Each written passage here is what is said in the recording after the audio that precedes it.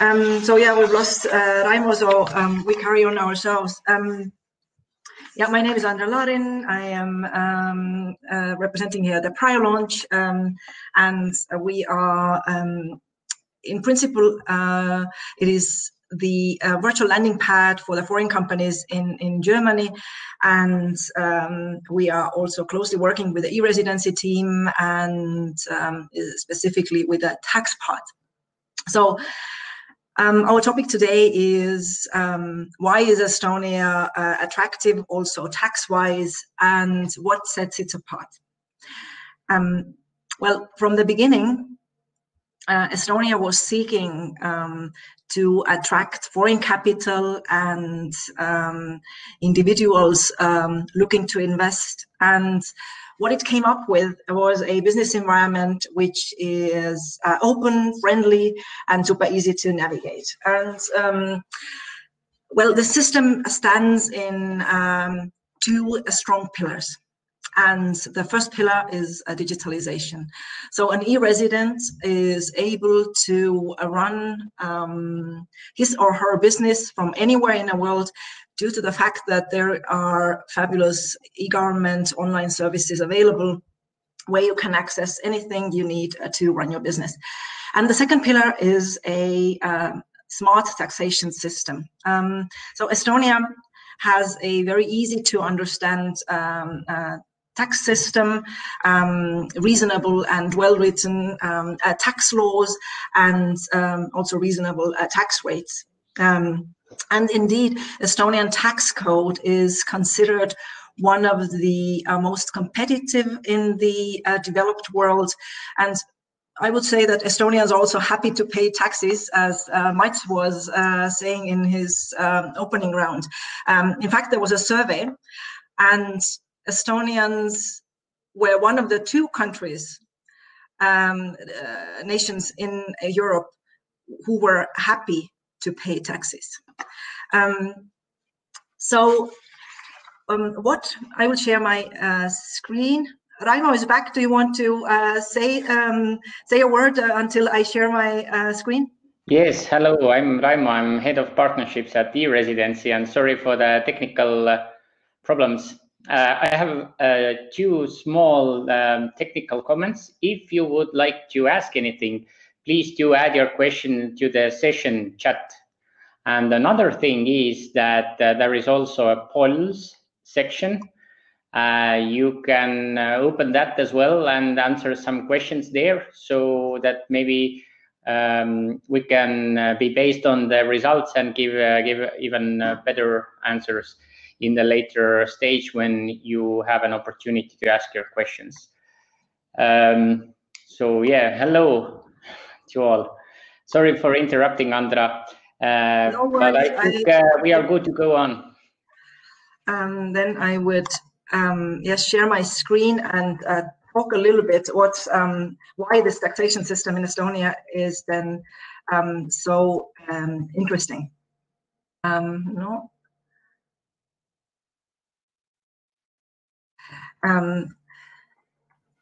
The system of corporate, what makes the Estonian taxation system attractive is our system of corporate earnings taxation. And it is indeed quite unique, while it is a one-layered system where the taxation of profits is shifted from when the profits are earned to when it is paid out. So when a company is reinvesting and keeping the profit and the money in the company, it won't be taxed. Only when the dividends, for example, are paid out will the income tax 20% be applied. Another good thing is, or actually another hard thing for the other countries, is that there are always super difficult to understand what business expenses would be possible to be deducted. And in Estonia, that is very clear. You can expense everything, with one exception. Those expenses that are not related to your business will be taxed as salaries. And with that, Estonian is really, with the system, Estonia is really supporting the entrepreneur. And one does not lose time from with the bureaucracy, with the taxes. In fact, a entrepreneur can even decide to manage their accounting and the tax reporting itself. And what makes that possible is that the tax and annual reporting is possible to be submitted online. The tax forms are relatively easy, and there are super good and explanatory filing instructions online. And the company's registration portal or our e-business environment is even offering a online accounting software which is able to automatically generate a large part of the annual accounts, and it is also connected to the tax reporting system. So the submission of tax returns is taking per month, let's say, not more than 10 minutes. Depends on the difficulty and the level. But is Estonia a tax heaven? Then the answer to that is no. The system is fully transparent. That is one reason I would say why it cannot be considered a tax haven. So basically everything is visible to public as well. Your annual accounts, how much you've earned, and even whether you have tax debts. That is also good, of course, for you to check the background of the other entrepreneurs. And the other thing is that the fact that the retained earnings are not taxed doesn't mean that you don't pay tax. It is simply withheld, and the system is made easy. There is only one layer of corporate taxation. I would like to go a little bit more detail to our corporate unique corporate taxation system. So there are two ways of applying the corporate income tax, and the implicit way to do that is tax the dividends and other profit distributions. So that is then any money which is taken out to the or distributed to the owners of the company, be it the natural persons or another legal entities, or even the abroad-based head offices of the Estonian permanent establishments. And how it is taxed. So the tax which is applied is income tax. And we have two tax rates. The reduced tax rate, 14/68, which is applied when the dividends are paid regularly, and otherwise it is 28th. Plus 7% is also withheld from the dividend payments made to the natural persons, both residents and non-residents. Why we use the fractions here is that in a dividend taxation, these tax rates are applied to the net payments, not the gross payments as it is generally done. And another important, interesting thing to mention for the non-resident natural persons, as most of our listeners are, is that you need to pay attention that whether you would need to declare the received dividends also in your own country. And another point to note is that you may deduct only this 7% of withheld dividend payment income tax and not the general corporate tax, as that is the company's expense. There is a second way of applying the corporate income tax, and that is to the fringe benefits. Fringe benefits are in nature the employee's income or benefit, and therefore in Estonia they are taxed as salaries.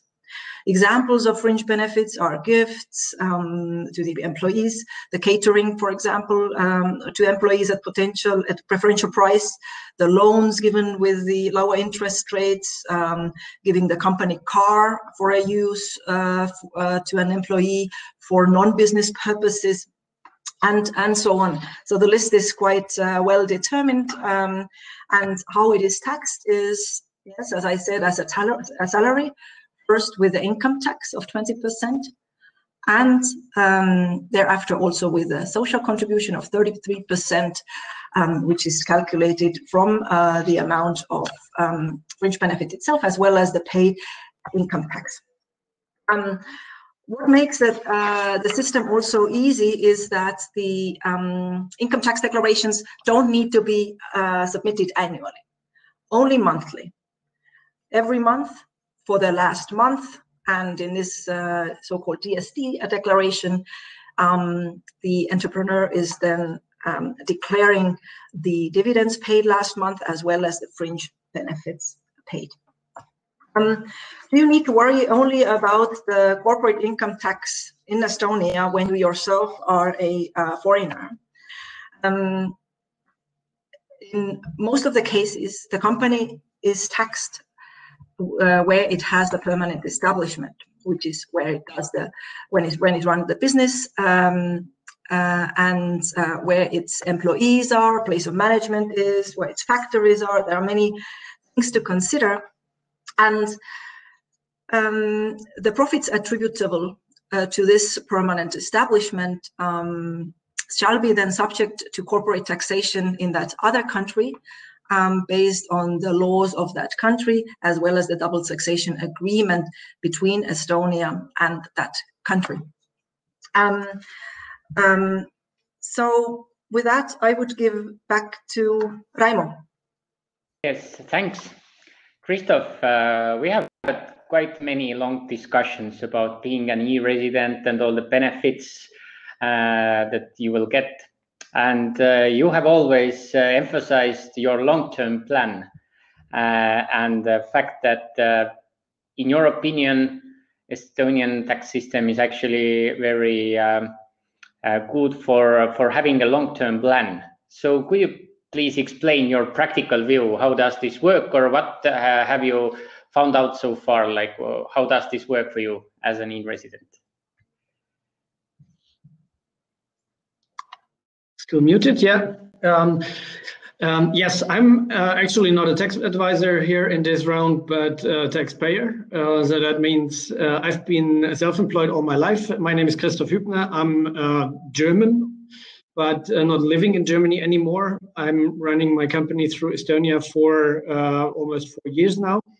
And what got me interested in Estonia is, of course, in the first place, all that digital magic coming from this card, where you can run your company remotely by design. So while in many other interesting jurisdictions, you still always have to have someone on the ground, have to hire a local service provider or secretary or lawyer or anyone doing all the paper-based paperwork for you.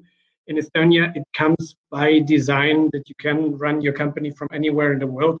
And while having had a company or several kind of companies in Germany for the 20-25 years before that, and where you always had to worry about getting a letter from any authorities with short notice for deadlines, I haven't received a single letter on paper to my Estonian company address since I have it. But what really attracted me is the unique system of deferred profit taxation. Andra touched on that, but to really understand what that means, I've set up a spreadsheet that I'm also happy to share with you guys. It's public here. I've published the link in the chat, but I'll screen quickly with you and run over that. So, do you see my spreadsheet, guys? Is it here?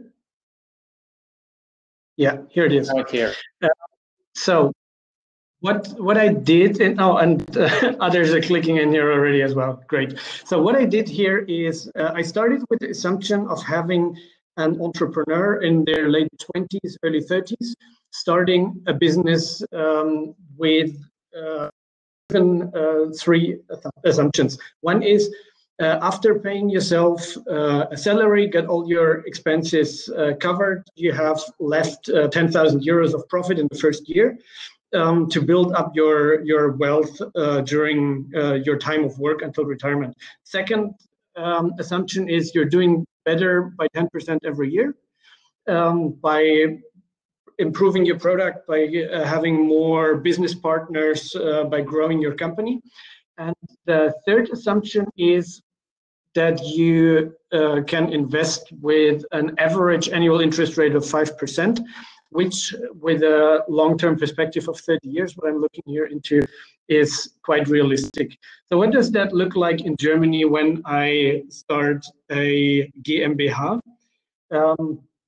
Of course, you will see a complicated table here, because you first have your 10,000 euros of profit in the company, on which you pay federal corporate income tax in Germany called Körperschaftssteuer.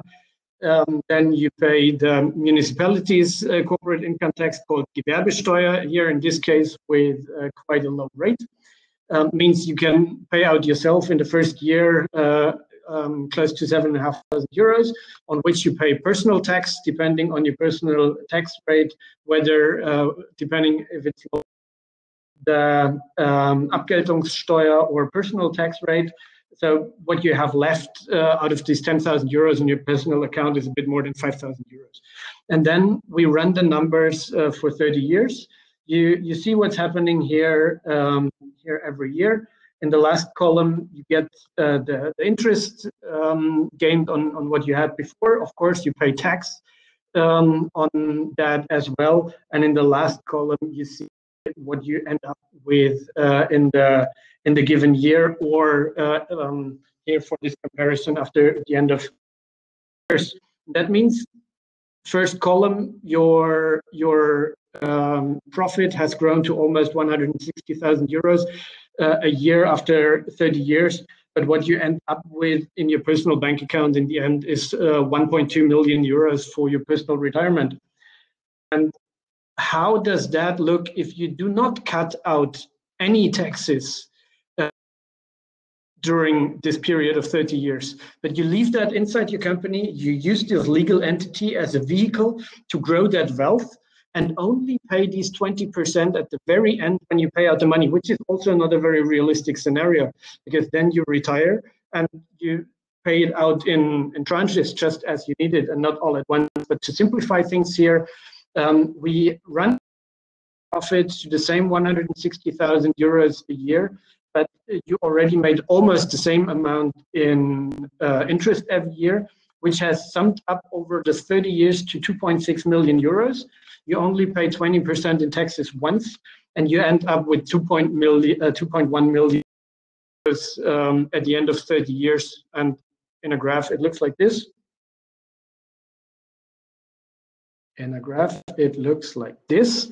Yeah, the red line is the one, what happens to your stuff in Germany. The blue one is the corporate taxation in Estonia. A bit simplified, I agree, because it is not considering how you personally tax that cash flow on the personal level. But you might be a resident of a country that does not tax foreign dividend payments anymore in addition, or you might even be a perpetual traveler, a digital nomad who is not tax resident anywhere by that point. But this is just to make you understand what the long-term effects of interest on interest, of compound interest, or as we say in German, Zinseszins, is after 30 years if you don't take out taxes every year. And can use that money inside your company to reinvest, to grow, and grow your wealth for your own retirement. That's my point. I've shared the link to the spreadsheet. Inside that spreadsheet, you also find a link to my Twitter profile through you, which you can contact. Thanks, Christoph.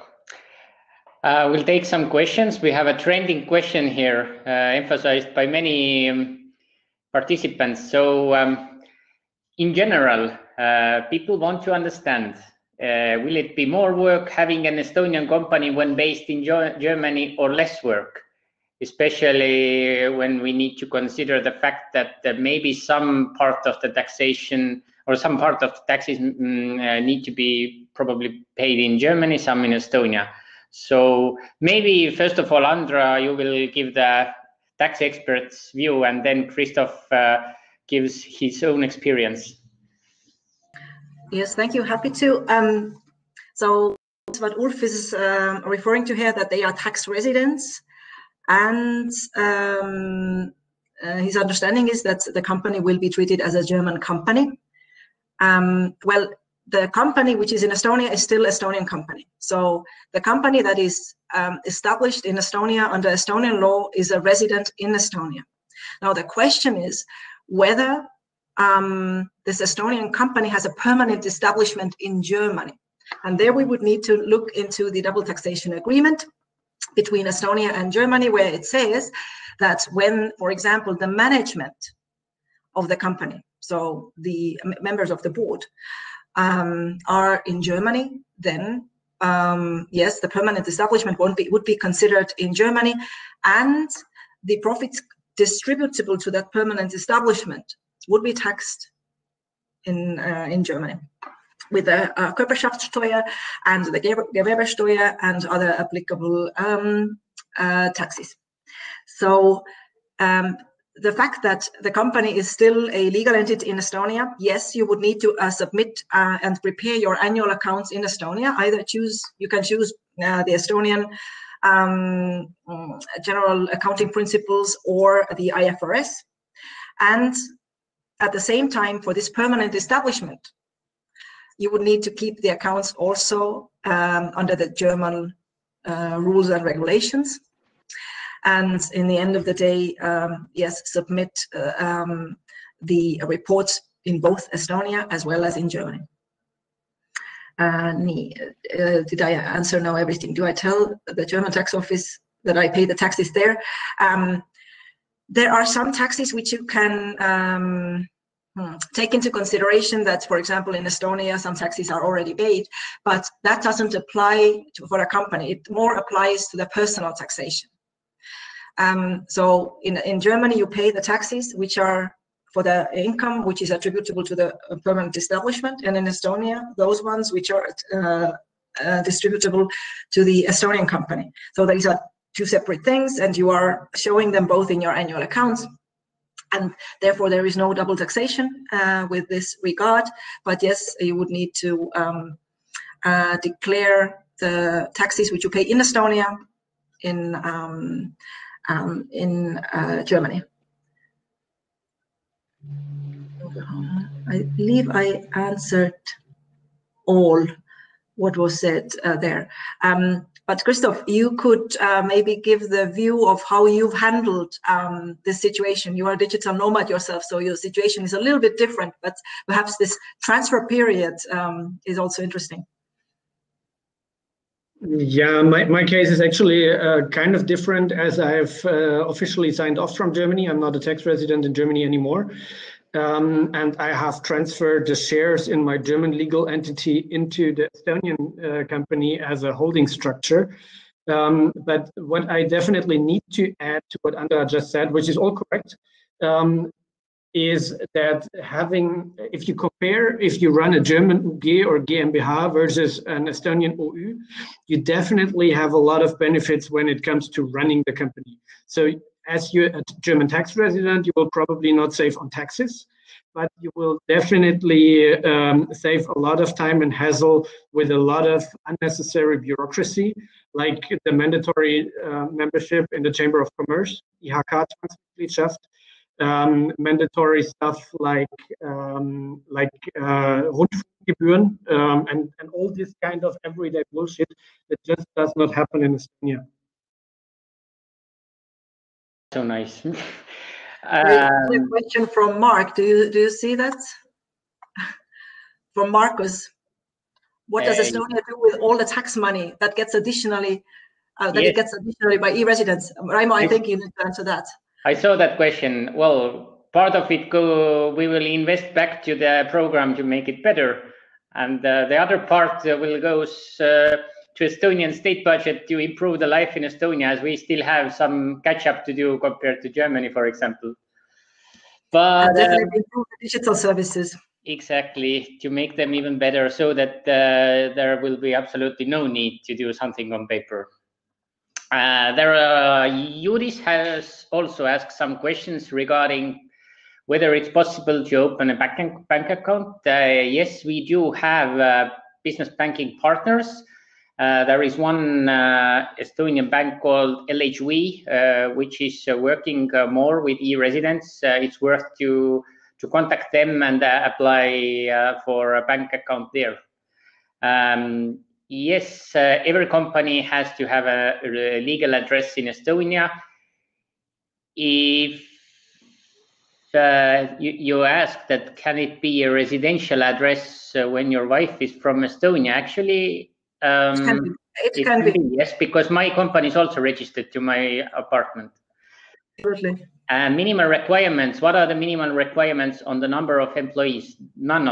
There is none. Just the member of the board needs to be there, and in order to have a substance in Estonia, of course, it would be necessary that some of the members of the boards are Estonians.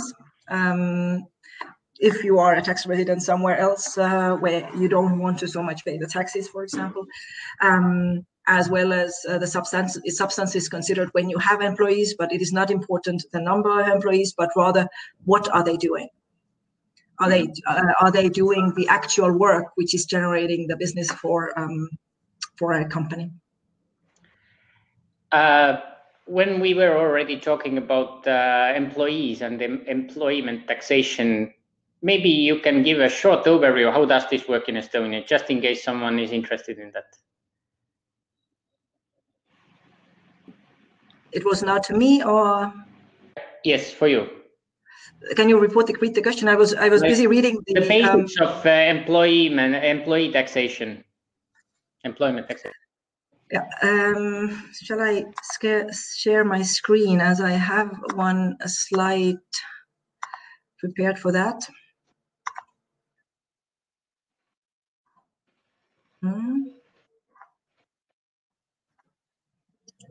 Now, so in Estonia, we have a flat income tax rate of 20%. And that is applied to any salary that goes annually above 6,000 euros. And on top of that, there is quite high social tax, which is applied on a gross payment. Plus, there is a small unemployment insurance premium, as well as the funded pension payment of 2%. So these are the basics, and there are no tricks. For example, if you are comparing the salary taxation in Germany, there are a lot of nuances what needs to be taken into account, which starting from which tax class you are, ending with various status of your family and so on. In Estonia, that is it. There is nothing more. But it also applies to Estonian residents, and might also be quite interesting to share here, because Estonia is quite cool when it comes to paying salary to non-residents, which are basically, in the case, the person is neither performing the services inside the territory of Estonia, nor Estonian tax resident, not taxable in Estonia, but the person themselves is then liable for their tax duties, which makes it quite attractive for people who are as digital nomads, not a tax resident anywhere. And we have also one question from Icarus. I see that Christoph promised to answer privately as well, but maybe it's worth to ask here as well. Does it make sense to start a company to use this Estonian company as an investment vehicle to do business angel investments? What do you think, Andra? As I understand, Christoph says that it's possible and it's a good idea. What do you think, Andra?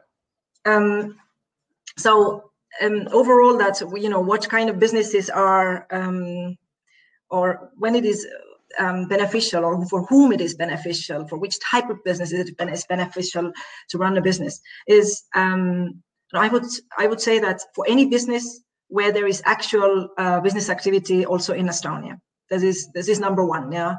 Be it then a holding company, an investment company, the administration and the taxation system is very easy, so you will benefit from that. As Christoph also said, you will benefit from that anyway.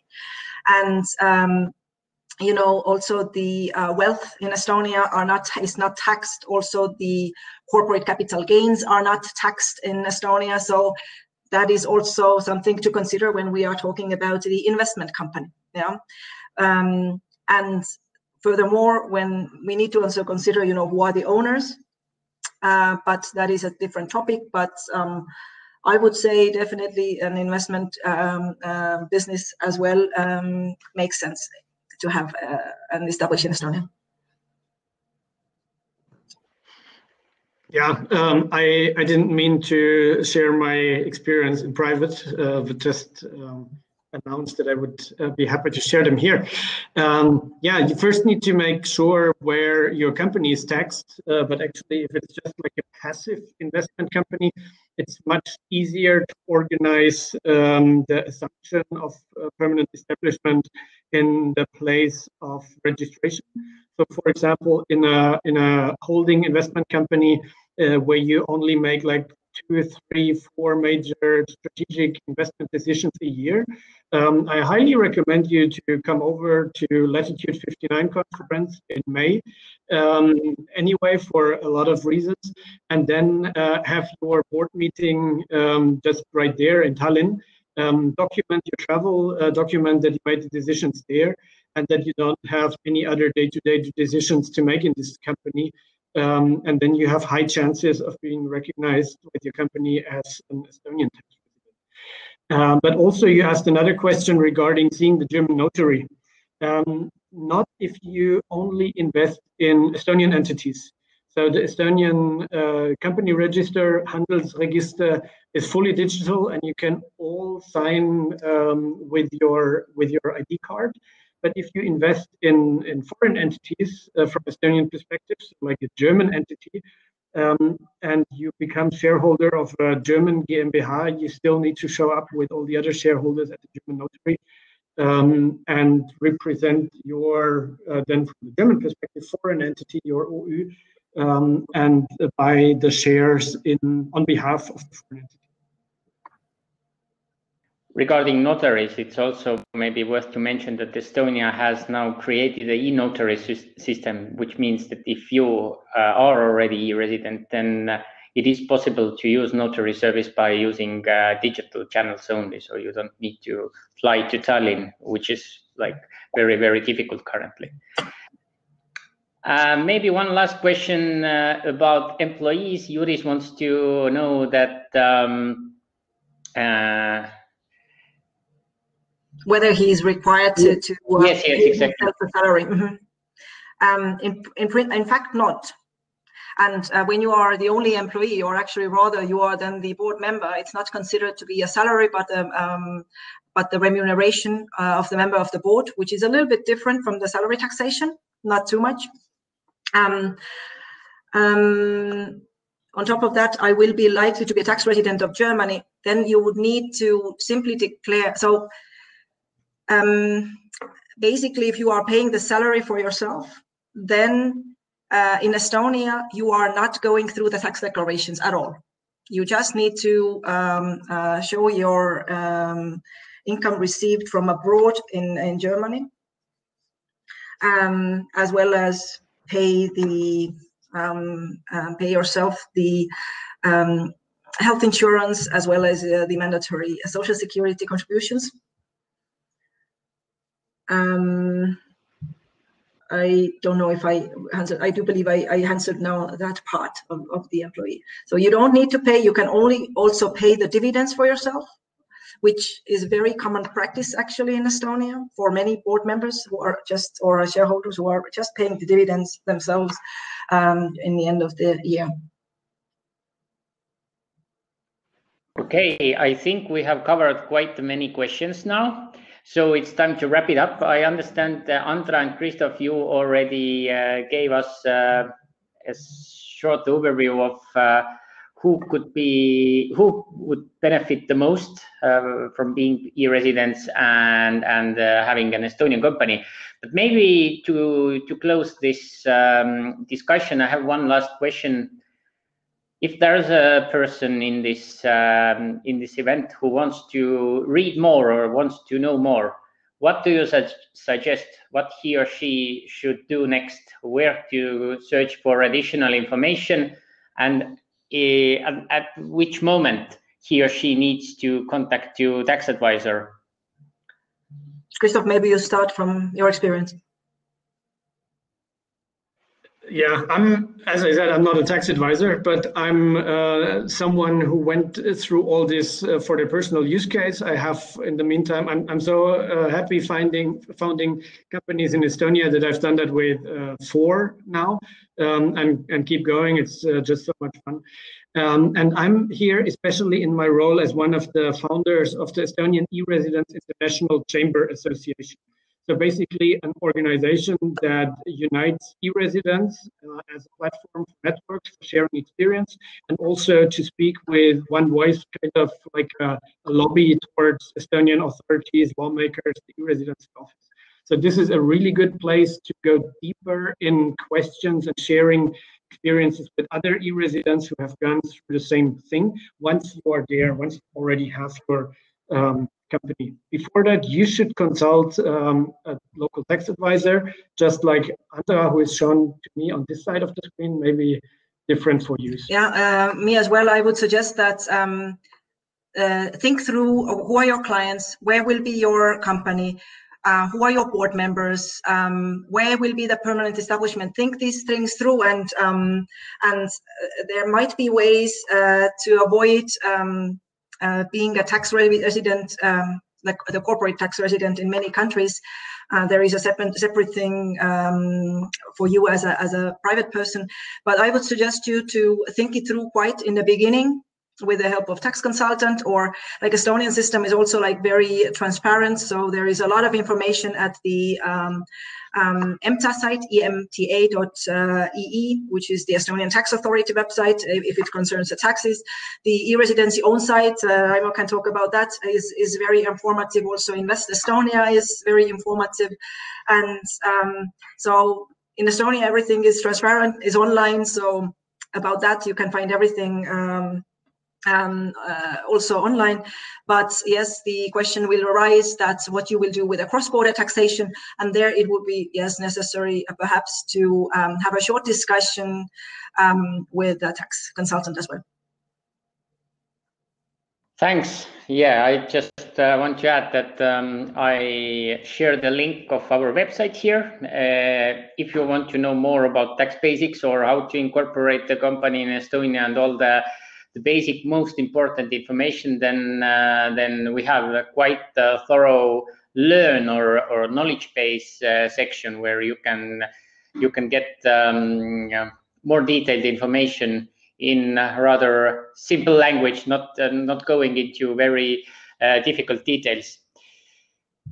Thank you so much for joining, and I hope that those who are interested potentially becoming an e-resident or and having an Estonian company, then you got at least some overview how does the taxation aspects work for Estonia, what you consider, and you have now some first initial ideas what you think of and what you search for in the future. So thank you, Andra, Christoph, and all the people participated in the webinar. It was great to be here. Thanks, Christoph. Thanks, Raimo. Thanks, everybody, for listening.